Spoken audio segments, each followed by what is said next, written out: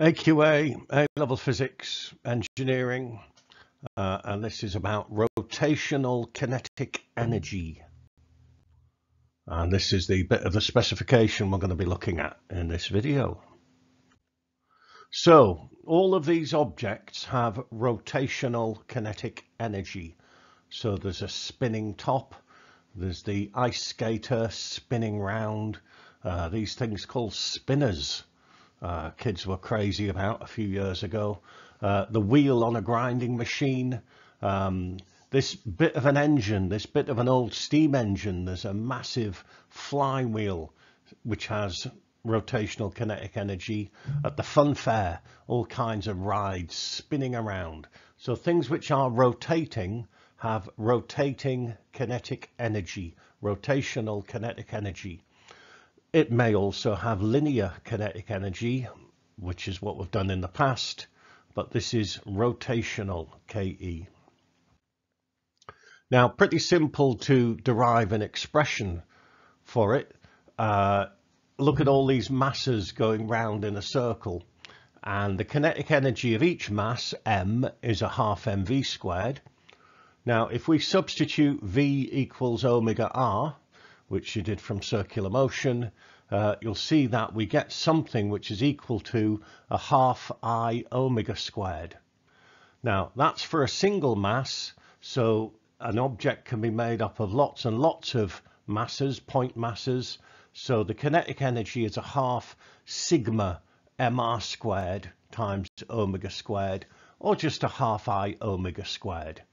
I don't think you'll be asked to derive that. I've not seen a derivation of it on an exam question, but kinetic energy is a half I omega squared. Not a half mv squared, but a half I omega squared. Let's talk about flywheels. Flywheels can be used to store kinetic energy. There are various kind of, like solar power only works during the day. Wind power only works when it's windy. So you need some way of stabilizing the energy supply. And this Dutch power plant uses 6 very large flywheels. And when supply is bigger than demand, they accelerate the flywheels, and when demand gets bigger, they actually convert this. They are connected to motors and generators. So large flywheels can be used to stabilize the energy supply. Formula One cars use flywheels. It's a system called KERS, if you're into Formula One. And basically, when the car brakes, the energy, some of that energy is stored in a flywheel. And then when you come round the corner, that energy can be used to kind of vroom, rapid acceleration. And that's an example of a flywheel storing energy. Now, the efficiency of this system, obviously it depends on the amount of friction. And we're talking at a frictional torque. These flywheels they'll be on a shaft, and that shaft is supported by bearings. And there's nearly always friction at bearings, a frictional torque. And so every time it spins round, you'll be losing energy due to friction.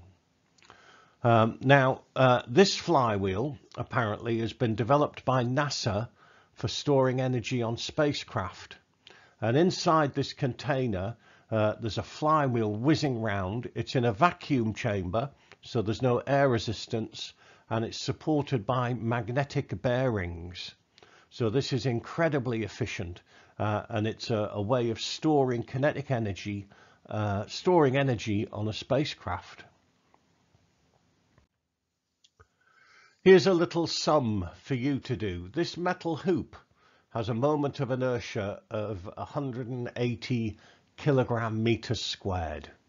Okay, if you imagine this large metal ring, it's with a radius of about a meter, something that you might have found on a very large steam engine in the past. Okay, a mass, when I worked it out, a mass of about 200 kilograms. So a big, heavy hoop flywheel. How much kinetic energy does it store when rotating at 100 pi radians per second about its central axis. Work it out. The answer is in 3, 2, 1. There you go, about 8.88 megajoules. A lot of kinetic energy. Now, another use for flywheels. Going back to this old steam engine, now as the piston goes in and out, and there's different, we'll talk about heat engines later, but the motion of this machinery can be very jerky. So there's like what we call the power stroke. And then, you know, there's, we'll talk about these cycles later on, but it's not smooth, and it could involve very rapid changes in the angular velocity and in the torque that you get. So these rapid changes, the syllabus says in speed and torque. Now, if you've got a very large flywheel with a large moment of inertia, it will smooth out this motion and make it a lot less jerky. In this simple engine, it ensures that the motion continues as well after the power stroke. There's different kind of bits of the engine cycle. One of them is the power stroke, where it actually pushes and produces the torque. And then other things have to happen after that, like exhaust and compression and things. And basically you need to go through the cycle, and the flywheel will make sure that you get to all the way round back to the next power stroke. So it smooths out the motion, it smooths out the torque that you get, and it makes sure that the cycle continues. I found this animation of a 4-stroke engine. I thought it was dead good, so I put it in the video. And you'll see that there's a flywheel doing the same job here. Without it, these explosions, bang, bang, bang, without it, the angular velocity and the torque delivered would not be smooth. It would be very jerky. So the flywheel smooths out the torque, and it also makes sure that you get to the next power stroke.